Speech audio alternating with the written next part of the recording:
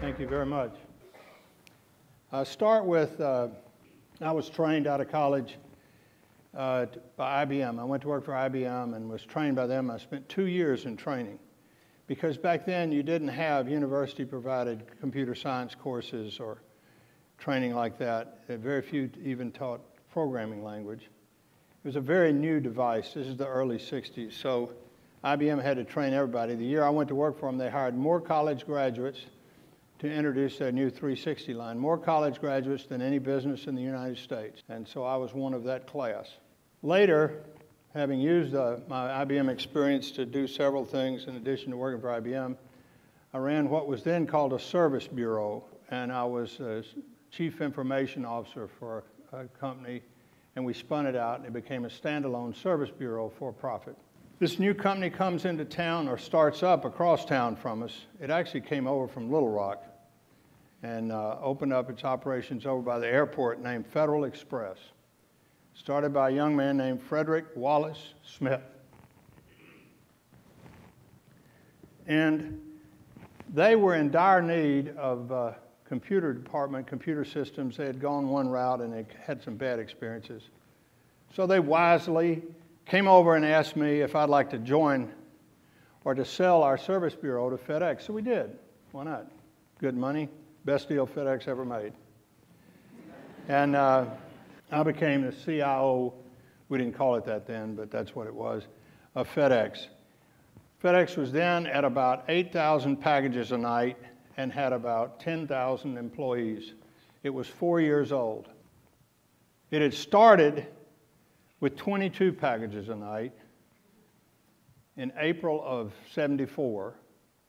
And some people think that 20 of those 22 packages were birthday cakes that Fred Smith sent to some of his friends. First lesson, listen to the customer. They shut the whole thing down for 3 months and expanded to some more cities. For instance, they were not covering Los Angeles. They were not covering Chicago. They went to Moline. And they only had about 5 cities on the network.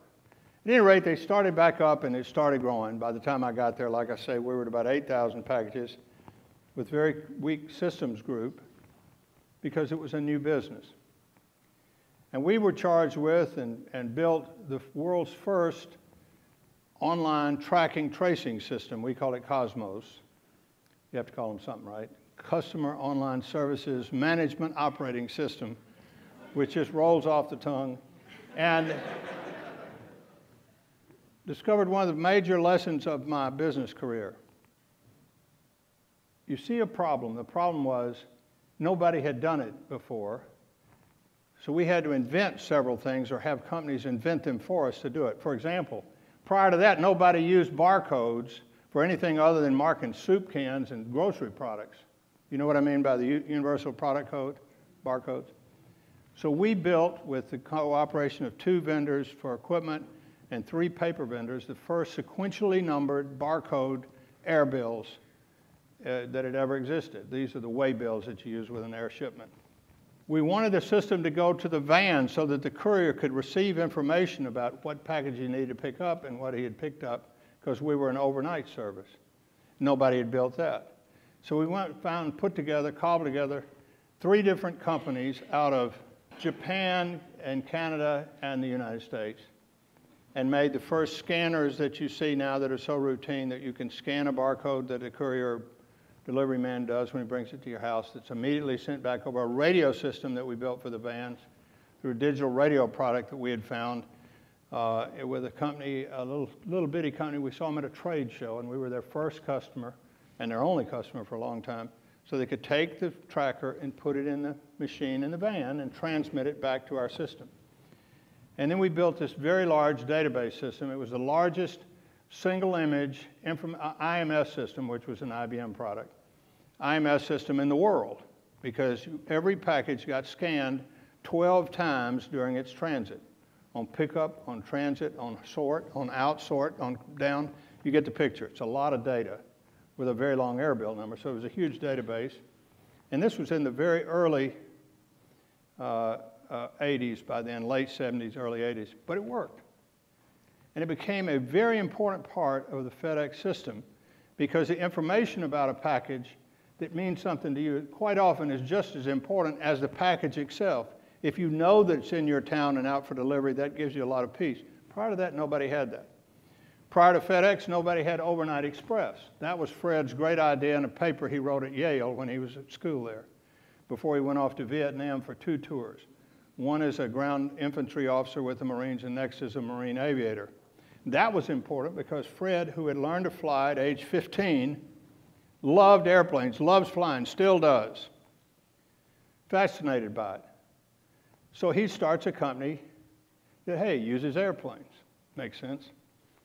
But that also was propitious timing, as your previous film showed, because that was the time that America was, or the world was building and being introduced to the high bypass fan jet engine, which was fuel efficient enough for you to be able to fly across America at a reasonable price, or to fly packages from LA to Memphis, sort the packages, and fly them on to New York at a reasonable price. The cost was low enough because of the savings on jet fuel that you could then charge a price that a customer is willing to pay for overnight express. FedEx grew because of a lot of things, but the most important, and I'll introduce it a little later in more detail, but was called the networking effect.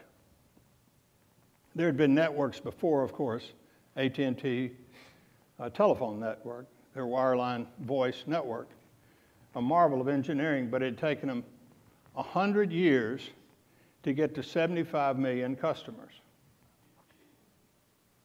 Think about that. To get to 100 million Facebook users, I think it took Mark about 6 weeks. The power of networks, we'll come back to that.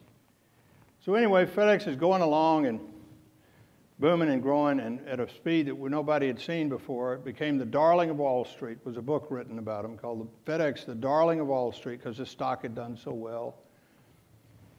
And shortly after we developed our tracking system, Fred asked me to become the chief operating officer. So I got a broader exposure to a lot of the other issues in a fast-growing major industrial company that was highly dependent on systems. We couldn't do anything about it. Our weather systems combined with our flight tracking systems and pilot communication systems and maintenance systems for our aircraft and hub information systems and the way we ran the whole company, including the tracking of all packages, was a very integrated, very large systems project. And so I learned a lot about that, and we had a great team. To the earlier point, the team is the most important thing in anything. They're the ones that create the ideas that solve the problems. At any rate, we go on and we're now blowing and going, and as chief operating officer, I became intimately aware of a lot of things that can start or stop progress of a corporation or business, particularly a high-growth, fast-moving business. One of them is that the management thinks they're all-knowing, and the rest of the people kind of supposed to go along for the ride. We introduced a thing called the Guaranteed Fair Treatment Project, which every Tuesday, Fred and I and our head of personnel would sit down to air any employee grievance from anywhere in the world. They'd come to Memphis, they'd sit down and say their boss had not treated them right, hadn't given them appropriate attention, given them a raise or whatever. We discovered issues, some of the darker issues of large numbers of people in management. We overrule management about 31% of the time in any one given year, which some might think is a lot, some might think is not enough. But the fact is we were willing to be objective about it, and nothing was sacred. As a result, FedEx became the largest non-union transportation company in the world because we accomplished for the employees, we call them couriers and other associates, partners, what no union could accomplish. We paid union wages because that was a competitive market. We had some very large union competitors like UPS. So we had to be competitive with our wages, but we also guaranteed a fair treatment process for justice. That's what all employees want. As a result, we continue to grow and add. In some years, we'd have to promote 7,000 people into management who had been basically blue-collar workers. So we put a big management training institute. Well, at any rate, after about 10 years of doing that, I was recruited away by a company in Seattle called McCaw Communications. I go up to Seattle, and this is another rocket taking off. This was the very early days of cellular telephony, 1990. Cellular business grew rapidly, had a great time, marvelous team in different regions around we covered Seattle, we were in San Francisco. There were only 2 carriers in each city back then. You could, 1 or 2. Our incumbent carrier was always the Bell Operating Company. So we would go Seattle, we opened San Francisco, Portland, Los Angeles on the West Coast, Dallas, Fort Worth, Houston, and Texas. You get the drift. We went for the bigger markets. Miami, New York. And by that time, we were doing about 2.5 million subscribers. We were the largest cellular company in the world with 2.5 million. They sell that many smartphones, cellular phones, about every 10 minutes now. There are 2 billion people on the internet. This year, 2015, will be the first year that the number of devices will exceed the number of people on the internet. Devices this year finished out will be about 4 billion, and by 2025, there will be 250 billion devices hooked to the internet. So that was the next experience. After McCaw, we sold McCaw to AT&T, and it became AT&T Wireless. And I was their first CEO, and I'm very proud of that. It's a very different AT&T Wireless than the one you see today, but that's where they got their start. They weren't in that business before us. And I get a call, well, we sell the company to AT&T, and I get a call from some people down in the valley in Mountain View, California, and say, we'd love for you to come down here and go with this startup company. You know, we don't have any revenue, but we got about 10 people that are really smart. And they're all about 12 years old. But you seem to have a knack for this, so I'll go down there. The first thing we did, we changed the name of the company from Mosaic to Netscape. And at Netscape, I could give you a few of the things, but a couple of them. We had a great products. We had 2. One was a browser that they had built, and one was a server for Internet protocol serving of web pages.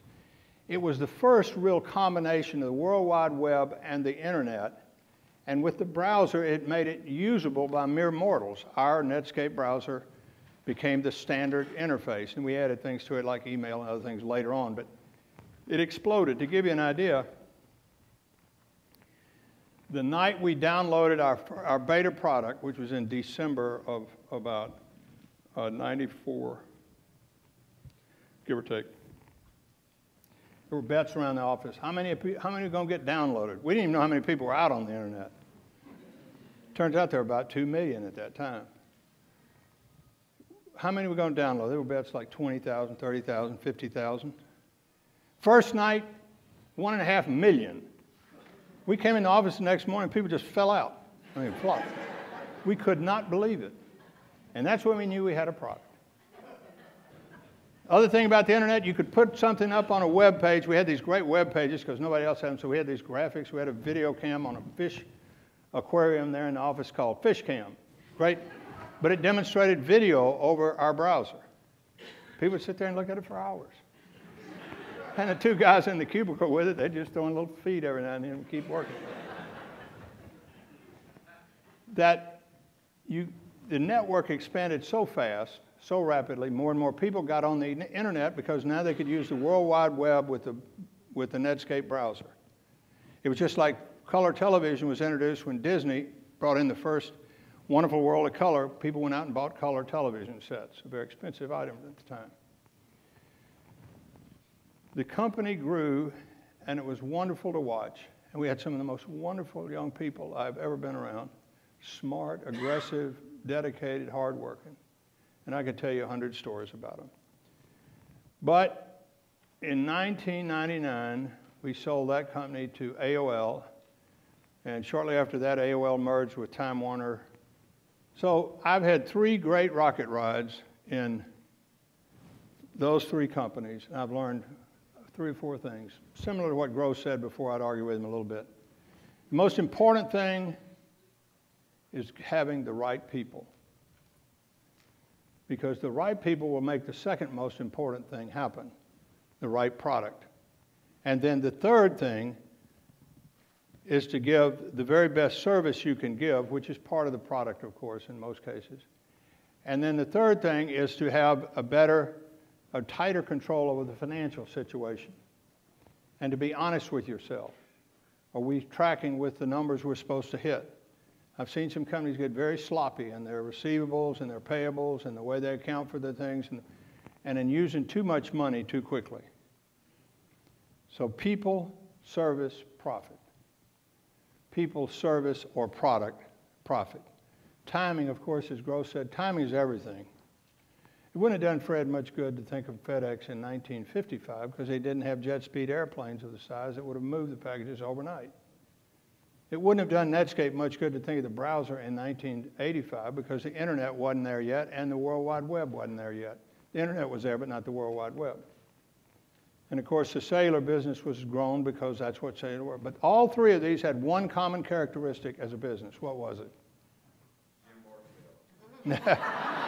No, Jim Barksdale was just a blind-ass lucky guy that happened to flow through town at the right time.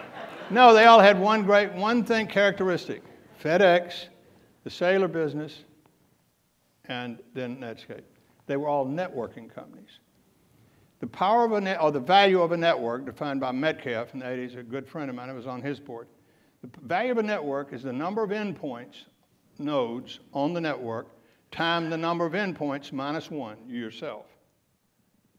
So it doesn't just go exponentially. Sure, exponentially it goes like this. Networks, if they're on a exponential curve because they grow at these rapid rates, go straight up almost. We'd open a city for FedEx, Virginia Beach, Virginia. FedEx will finally reach to Virginia Beach. I remember opening it up. Or Moscow. Or Beijing. And it isn't just the growth of that city sending packages, parcels. It's all the other cities in the world that want to send things to them. So they start shipping items that they heretofore didn't ship with us. They may not have been a customer of ours. The value of networks is the most powerful thing I've ever seen. And those are the three great rockets I've ridden, and they've taught me great lessons. Thank you all very much. Good luck to you.